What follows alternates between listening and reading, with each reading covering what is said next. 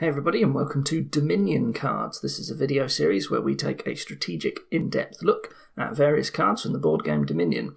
Today looking at Market. This is a 5-cost action card from the base game, and it says +1 card, +1 action, +1 buy, and +1 coin. So this is one of each of the 4 basic vanilla bonuses that you will see appear on cards quite a lot. So this card, everyone should be familiar with Market because it's usually used to teach new players just because it nicely demonstrates all of the vanilla bonuses. So before we talk about Market, we do really need to talk about this +1 buy written here. So we haven't seen a card in this video series yet that's got +buy written on it. So let's talk generically about +buy and what it is and what it does for you strategically, and then we can go a bit more into Market itself and what Market's doing for you. But we can't assess the card without understanding this first.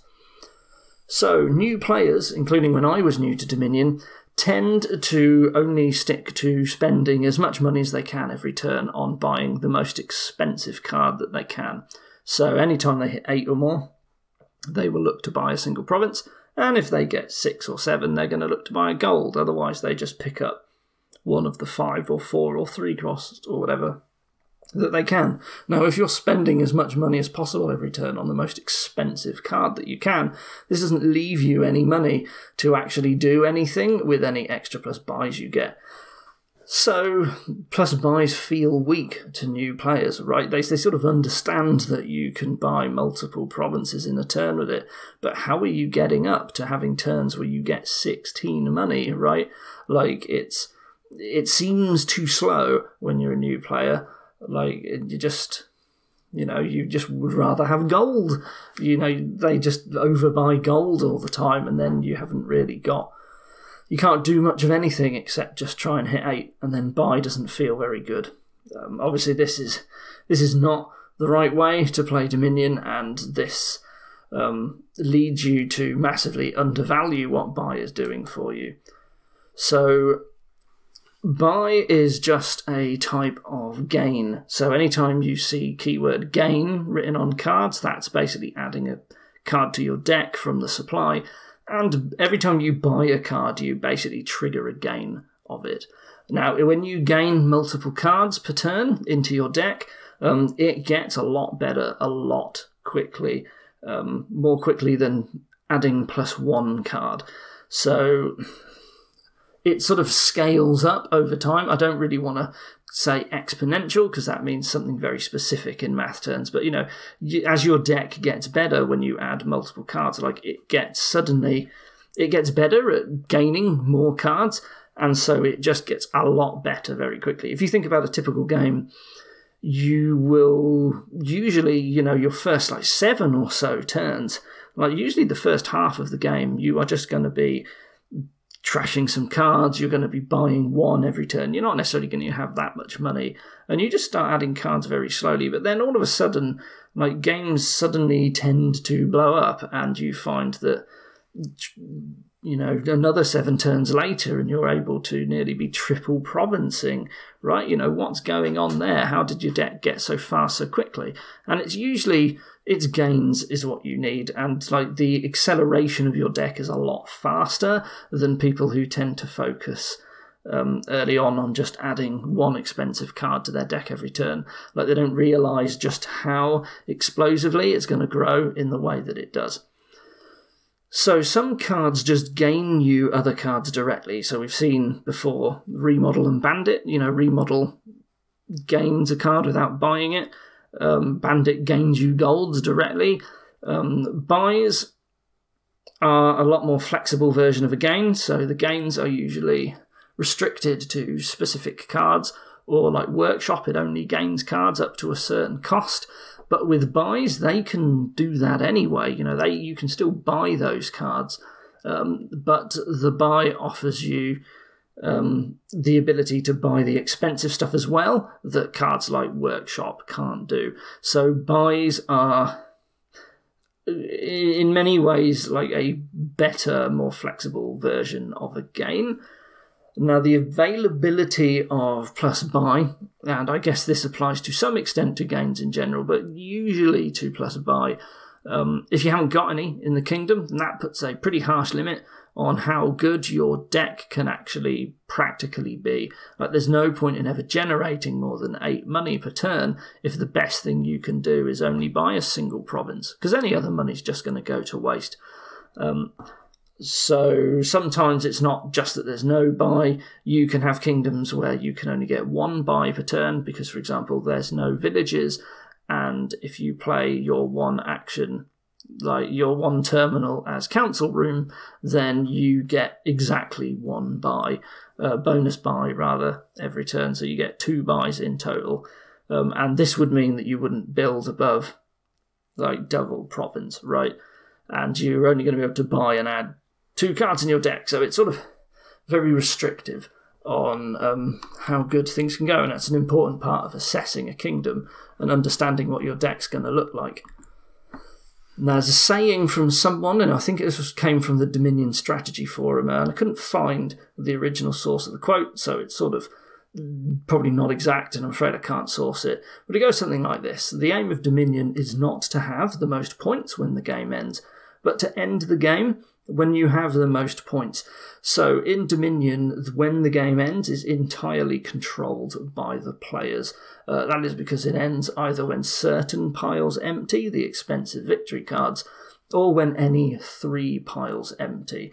So gaining automatically empties piles, and that means that gains give you control over when the game ends, right? And if you can gain more cards, you have more ability to just suddenly cause the game to end, and so that lets you get into a state where you just have the most points at one particular part of the game, and then you can just end it right there and then and solidify a win. So that's a really important aspect to high-level Dominion play, right? Like, you need to stay in control of when the game is able to end, and having more gains than your opponent can often be the key that allows you to set the terms of when the game will end.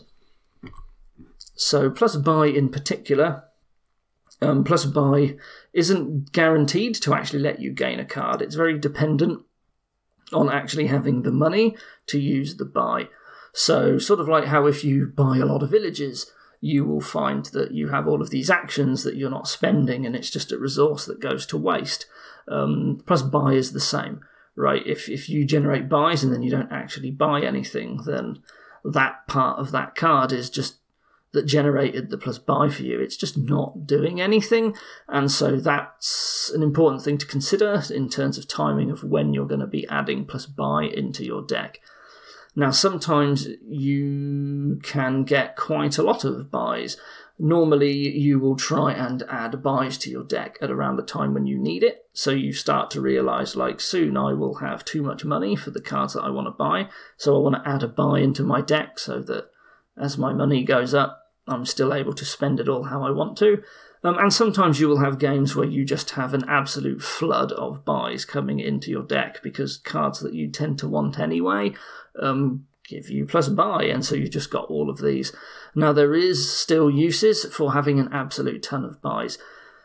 So where I talked about emptying piles, one pile that's very important in particular for 3-pile endings of the game is the estate pile.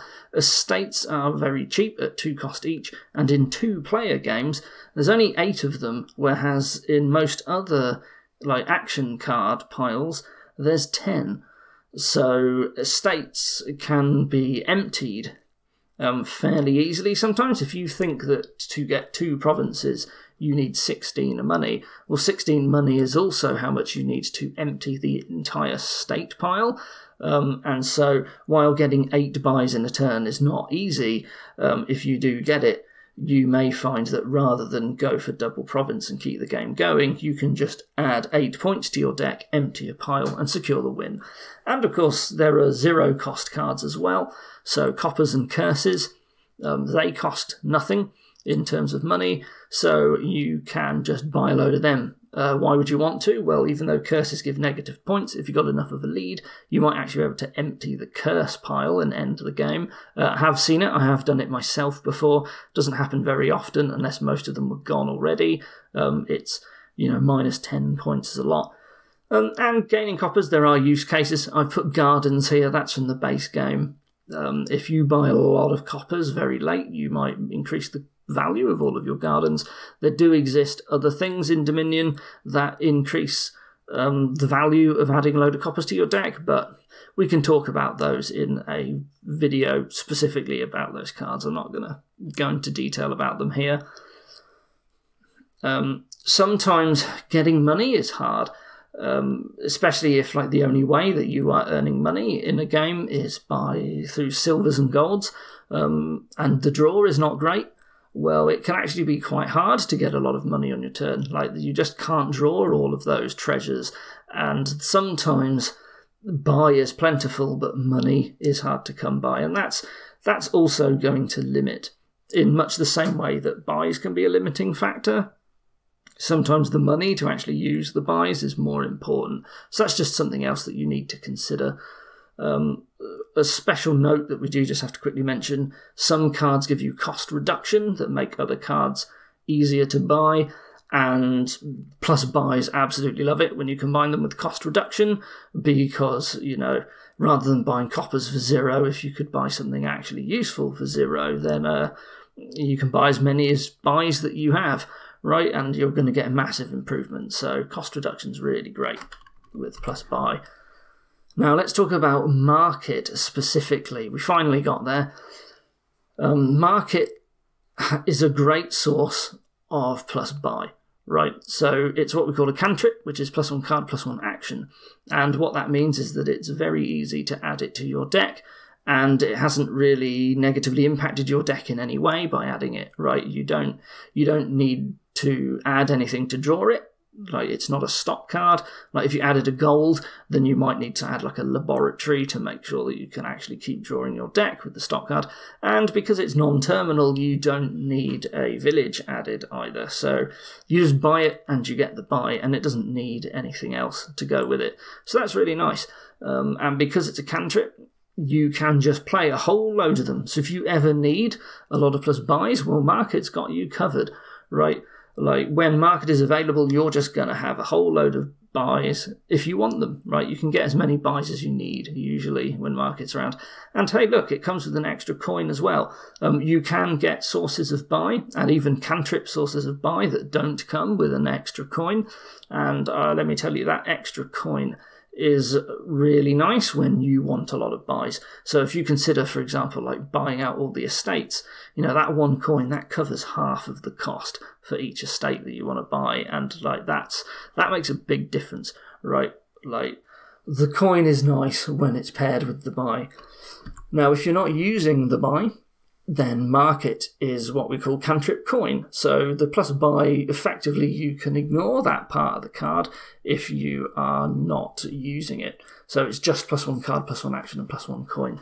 So this effect, cantrip coin that we call it, this is something that you would usually consider to be worth about 4 coins on a card. If you were to buy a card that just did that, you would probably pay 4 for it. That's about a fair cost given what it is and what it does.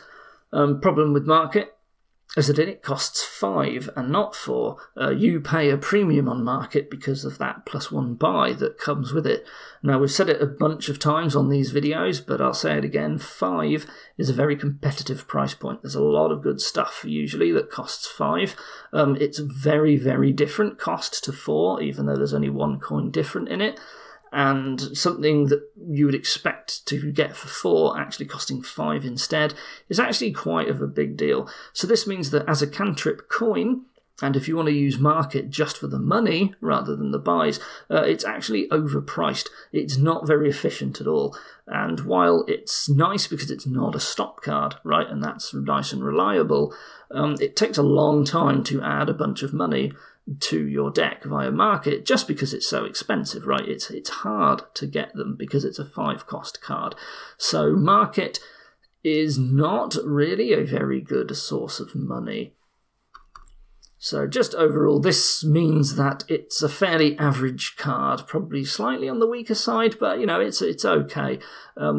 Because it fits so easily into the decks that you have, because it's cantrip, you usually find that you might buy it, right? Buy generally is quite useful a lot of the time, so it's not hard to throw at least 1 or 2 markets into your deck, but you're not necessarily going to be going for the entire market pile every game, just because, you know, it's only going to be doing so much for you, and there's usually something better you can be doing at that cost. But you know, when market is available, you usually don't have to worry about how much you can buy with the money that you have, because market is just there as a really nice sort of source of buy as you start building the economy in your deck. You just buy markets as and when you need them. It's really easy to add buy into your deck with market, and, you know, it's a really nice source of that. So that means market is good whenever lots of plus buy is good. So if there are a lot of cheap cards that you want a lot of, so in the base game I'd probably say Merchant fits that bill, but as you add expansions you can get 2-cost cards like Border Guard, right? And it's real nice to get a whole bunch of markets for cards like that, because you can gain them very, very quickly indeed, right? With market, you get a whole load of them. And similarly, like cost reduction is generally really nice when you have a lot of buys. So it's really nice with market as well. So I would say the take-home point for market is that the real reason why you want it is because of that plus buy, right? Like, sure, sometimes you will get a whole bunch of them because you really, really care that it's money that is not in stop card form. But generally, like, if you wanted to add money to your deck, you may find that you're better off even just, for example, going for a gold and then buying some extra draw to support that.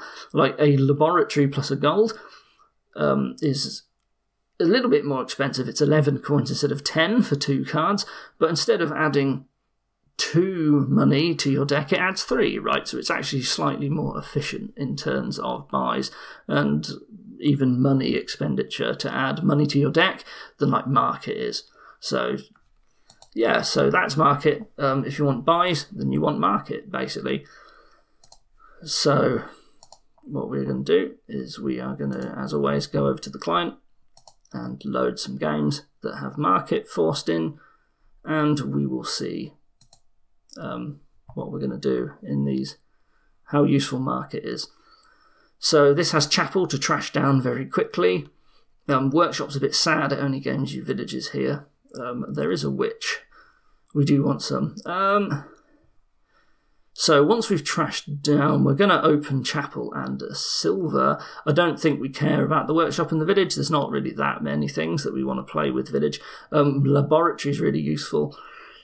And to be honest, market will be okay, because what you're going to want to do here really is you're going to want to, I think you still want to play a witch every turn anyway, just to force your opponent to keep having to play the Chapel and invest in the Village. But you're really looking to buy as many labs as you can, and then like as many golds as you can get. And then you will add some markets to that, because the draw is not great here. You can go Village Witch, and it's quite easy to... you can manage to do that, like once the labs are run out, if you have markets in the buys. But really, you know, you're going to be looking with market just to get some golds.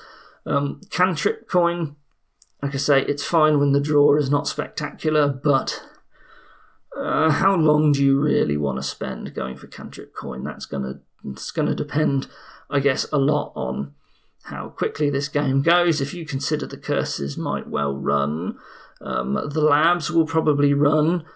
If you get a lot of markets, you might be able to state pile out, but someone buying golds is just going to get a load of provinces quicker. So market's okay here. You're going to get some, but I don't think you're going to get a huge amount. Or maybe you will. I think it's just too slow. You'll hit a point where it starts getting too slow to add them in. The laboratories are a lot better, and then you can support golds, which you would rather have instead. What about this one? Well, the first thing I notice is Artisan. Artisan makes it very easy to get a lot of markets and also labs, so you're really going to want to do that. So you're going to open Moneylender and Silver. The Moneylender is the only trashing. You want to get rid of all of those coppers. And then you are going to be probably using Vassal for most of your money, to be honest, in this board. I think you can get quite a lot of action card density, so Vassal is fine. You can throne labs and markets, and that gives you your village effect, so you don't mind missing the odd Vassal here and there. It's not the end of the world. Again, market is going to be decent here because I think you can get quite a lot of money with Vassal, and because it's a cheap card and you can buy a bunch of them, like, you're going to need some markets. And market is actually very low in cost because Artisan, while it would rather gain the laboratories first, it is going to pick up some markets. And it could be that as you play with Artisan, like, the market pile gets low. I think there's only so much value in buy. Like, you're probably only going to aim for double province. And how many vassals are you going to want? You're going to be spending buys on, like, throw-ins. So you might get like 2 or 3 markets, really. And you may get more with Artisan if you can use it, but at a certain point, using Artisan to get throne rooms, vassals, or duchies is going to be better than market, right? So market might... It probably shouldn't run... Like, the pile probably shouldn't empty on this board, but maybe it could, right? But so market... It's useful, it's the only source of plus buy, and you definitely need it, but it's not central to your deck, but you get more than you probably normally would just because Artisan makes it so cheap to get them. That's what I think about it on that board. So on this board, I notice we have all 3 sources of plus buy in the base game. We have Chapel, which we're definitely going to do, and our main draw is going to be like Festival and Council Room. We're going to want to play some Council Rooms. And we've got Council Room Militia, so we're definitely drawing with Council Room, and we're going to Militia our opponent down again. We might probably open here either Poacher Chapel or maybe even Militia Chapel might be better, I think. And we're going to get an Artisan, and we're going to start off by using it to just gain Festivals and Council Rooms. The market is fine. But is it any better than gold and other festivals and council room? I mean, maybe. I think if you go too much into festival, you might struggle to find your council room. It's quite nice to be able to just like throw in a market and draw a little bit more and like find the council room. But I think again, Vassal is going to be... Actually, you're not really going to buy gold. You're going to be using Vassal to gain a whole bunch of money, right? You're going to use Artisan to gain a load of festivals, and actions aren't really the problem, especially with Throne Room.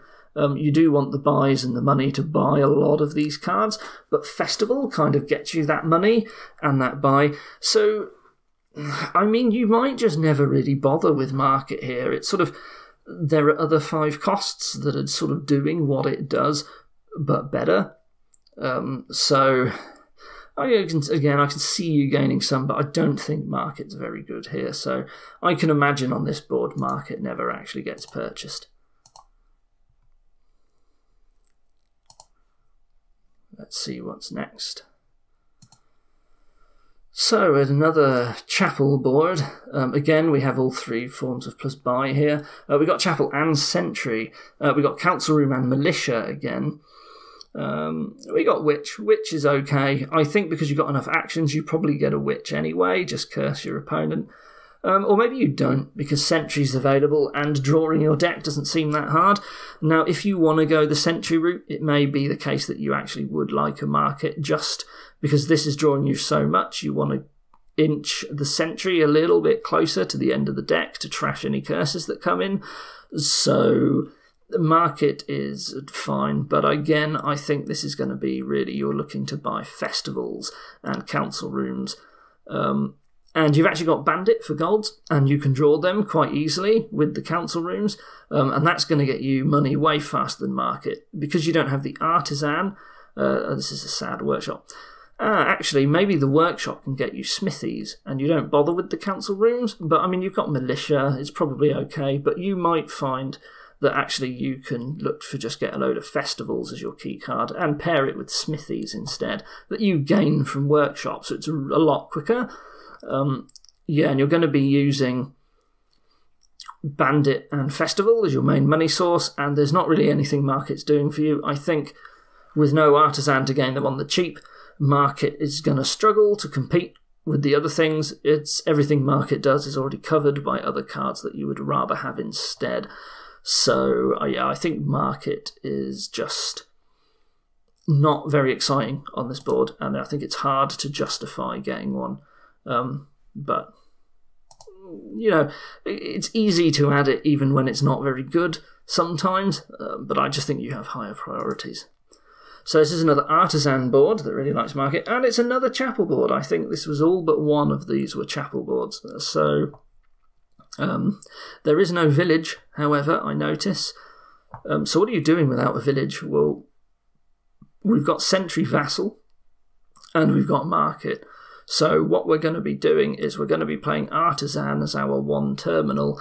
We're going to want a whole bunch of sentries and vassals, because this gets us a lot of money fairly reliably, and we're going to have a bunch of markets, not only because they give us our buy, which lets us gain the vassals and the sentries, but also Market. It's quite nice to have a bunch of them for other things for vassal to hit. You just want a whole bunch of cantrips when you've got vassal, because you're not always going to be able to match every vassal with sentry. It's probably a little bit too expensive to do that, and just having the extra, the cantrip with the buy and the coin might be slightly better than a sentry. That's what I think. So maybe Poacher is better to some extent, though, than just more markets. Like, are we actually going to empty a supply pile? Possibly not. Maybe the vassals will run. If both players are doing this strategy, the vassals might run, but I'm not sure how much the other piles will. Well, no, because you've got Artisan to pick them up, isn't it? That's really what you're doing. You're buying the vassals. You can buy some vassals and poachers with the buys you get from Market, but Artisan is getting you sentries and maybe some markets. Market, yep, the buy is useful here. You're going to have a number of them, 2, 3 at least, probably, just so you can start getting a load of vassals. But otherwise, you know, Poacher's also okay when you're actually using your buys instead. And maybe Sentry would just rather, Artisan would rather just gain sentries over Poachers. Maybe it's possible the pile empties and Poacher is bad, in which case I'd say Market's a little bit better, even though it's a little bit more expensive. But yeah, that's sort of what we're doing, and we're going to double Province, I think. And we're doing that mostly by playing vassals and markets, or... Yeah, so Market is fine, part of this kingdom. I don't want to spend too long on these. I can see having it fall into a case where it's going to be better than Poacher, and you might actually run the Market pile just because you really care about the fact that it's cantrip money, right, more so than the buy. But the buy is definitely very good for getting a lot of components. So it's a key card on this kingdom, basically. It's the only buy, and buy is really good. And the fact that it's cantrip is just perfect for this kingdom, really. If there was a terminal source of buy, you wouldn't really be playing it. You'd just be, because you still want to play Artisan because it's so good here. Right, well, there was 5 kingdoms. As you can see, Market, fairly average, has its uses, gets outclassed sometimes by other sources of buy, but generally, you know, because it's a generic card, it fits into your deck very easily. You tend to want it a lot of the time, and even on boards where it doesn't look very good, you can still sort of see how a Market might end up in your deck anyway. So that was Market. And I hope you enjoyed this video, and I will see you again for the next one. Thank you, and goodbye.